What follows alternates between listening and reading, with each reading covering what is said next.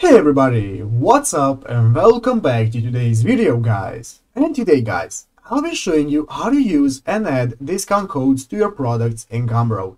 So yeah guys, make sure to watch this quick and easy video till the very end and follow my steps correctly. So you can make sure this works the same for you and that you can do this yourself.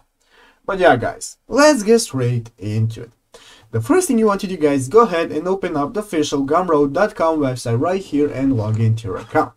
After logging into your account guys, you'll be greeted by this main page right here, which is the main page of Gumroad, where you can see the basic info.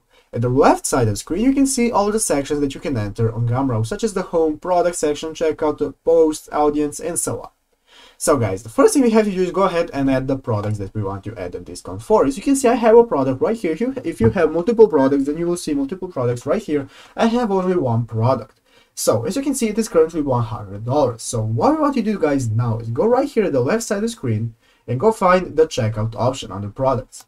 Go ahead and click on checkout, and as you can see now we can go ahead. It says we have no discounts yet. So what we can do is go right here in the upper right corner, click on new discount.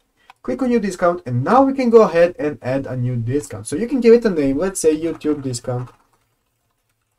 This is the discount code. Let's say the code is VITIL for YouTube, and you can type the percent. You can see that, let's see, it is 20%. Let's say it is 40%. 40% guys. Now we have a discount of 40%. You can select if you want to limit it to specific products and quantity. So if you want, you can go ahead and do that. Let's go ahead and click on that discount, and now we have successfully added a discount, and now our products are going to be 40% off once you use the code on checkout. So yeah guys, basically that's how you do it. I hope this video was helpful. If it was, make sure to leave a like and subscribe to the channel. So yeah guys, thank you for watching, take care and bye.